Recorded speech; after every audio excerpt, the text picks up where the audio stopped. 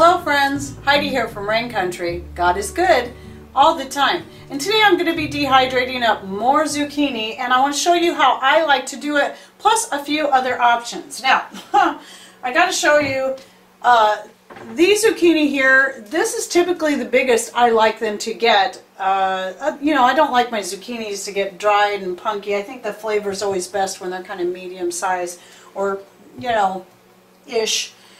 These two just got out of control and I missed them, and yeah, they're pretty good size, especially for a Black Beauty zucchini. I don't think they're supposed to necessarily get that big, but yeah, my plants are so huge and so full and so thick that I keep missing some, and they just seem to be hiding under things. And hopefully these aren't punky on the inside, but I'll be cutting into this today, one of these today, to find out.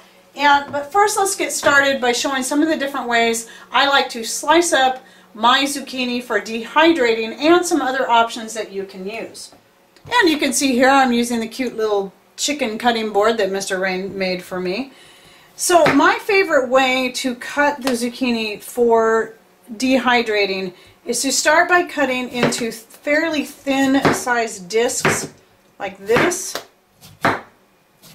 and then cut those in half, just like that. And that's about all I do. And then I'm going to spread these on my dehydrator trays.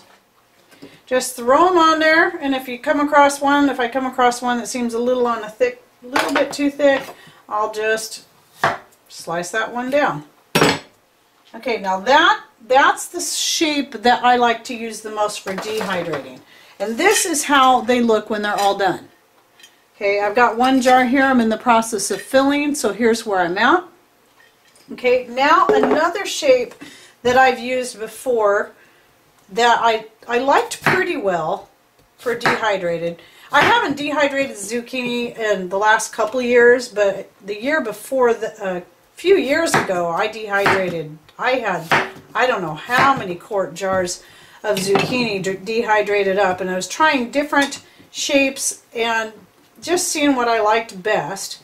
And so these two are my favorite. So the next thing I do after I cut my discs like that is I just go this way, so I end up with pieces that look like that, almost like French fries in a way. And I like these for if I'm wanting to use them as maybe a noodle replacement. I found I like these best when it comes to dehydrating. The slices like this, or if instead of cutting them in half after you cut them into discs, just dehydrate them in the disc shape, those would be good for layering, in making something like using them as a noodle replacement for lasagna or something like that. But for using as just a basic noodle replacement, something that maybe you want to put sauce over, this is a good one here.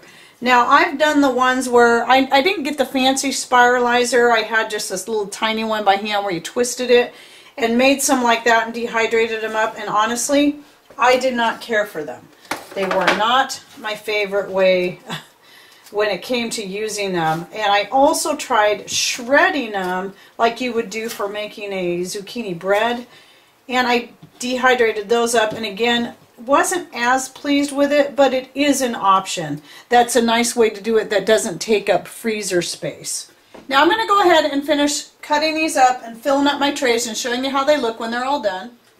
Okay, so if you have a zucchini that's bigger like this, these would actually be really good ones for using as a noodle replacement for lasagna, so making a zucchini lasagna.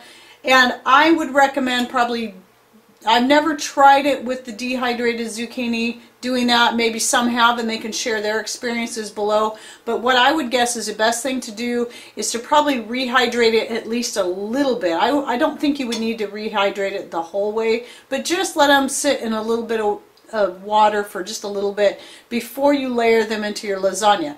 On the other hand, if you're going to put a good sauce on there that maybe is just not a real super thick sauce, it may rehydrate it well enough on its own.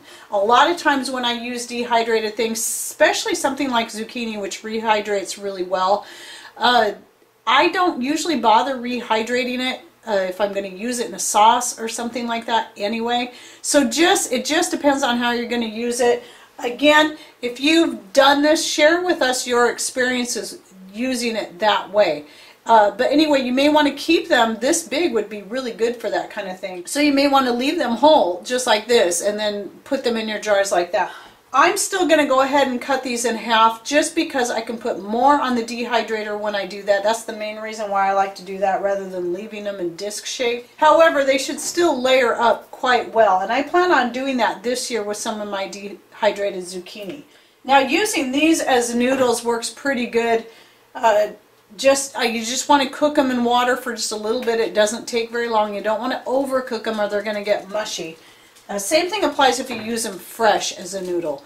And then you're going to want to drain them really good because they can be way too watery, but they do really make a great pasta replacement. Okay, so I got my trays filled up and decided to go ahead and do most of them, since that one was pretty big, in the strips like that to use more as a noodle replacement.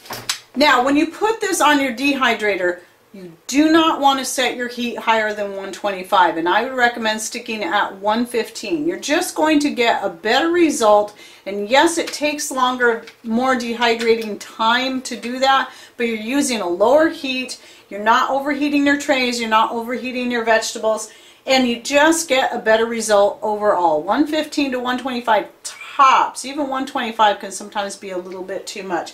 Zucchini dries up pretty quick, and there's a lot of water in zucchini, so it's going to end up way smaller than it looks here. But that's one of the nice things about dehydrating, is when you go to put it up, it's going to take up a lot less room than canning or freezing it is going to. And then you have it. Like I said, a few years ago, when I canned them up, or when I dehydrated them up, I had, I don't know how many quart jars full of zucchini, and it was really great to have that on hand. And since I didn't dry any up last year, I definitely wanted to do this year. Last year I did mostly freezing of the zucchini, which is another great method to use. But dehydrating is wonderful. Now, I did try doing the zucchini chips with spreading a little bit of oil on there, just lightly brushing some oil on there, and then lightly, you want to do it lightly, put a little seasoning salt on there, and they did turn out really good. They tasted really good, but they didn't get as crispy as they do when you just leave them plain. And don't, I mean, you can season them, but don't, the oil just left them a little bit more soft. They didn't get that same crispiness like I thought they might, because sometimes you put oil on it, even in dehydrating, it'll make things crispier, but in this case, nope, it was the reverse. So I recommend skipping the oil if you're wanting more of a light, crispy kind of chip. Just put a little bit of your homemade seasoned salt, and I do have a video on that, how to make your own homemade seasoned salt, and I'll link to it right up here. And it's really good, and I did that a few years ago and really liked it. But the first mistake I made the first time I tried it was I put a little bit too much salt. I put as much on there as you would think if you're going to eat it fresh like this. And you have to remember, they dehydrate up really small, so then your salt concentration for each piece is going to be higher. So yeah, you got to be very careful, just a little bit of salt.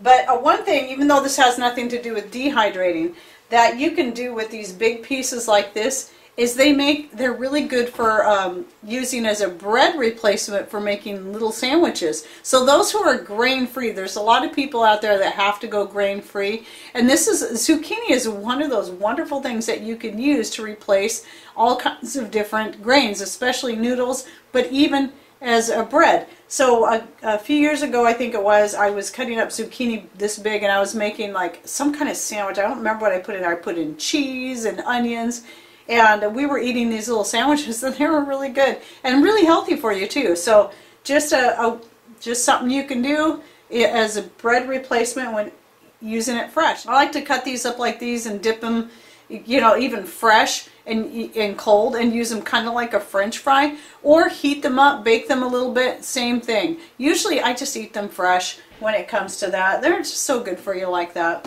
Or just sprinkle a little bit of seasoning salt on them and eat them just like this. I love it. Zucchini is so healthy for you, and it's so versatile. And on my last video, I think it was this and that video talking about zucchini, there was a lot of interesting ideas on there. So if you haven't seen that video, I'll link to it right up here. Go check it out. and then go below and read some of the comments. There was a couple people in there that shared about how their mom or their grandma took zucchini and made apple pie or an apple bread, and yet there was no apple in it, it was only zucchini. It was just spiced in such a way to mimic the flavor of like cinnamon apple, and people had no clue that it was zucchini. I thought that was really interesting. So there's a thought right there if you're trying to figure out how to use up that zucchini. Okay, well, I hope you enjoyed this video and that you learned something new. Thanks for watching. Take care and God bless.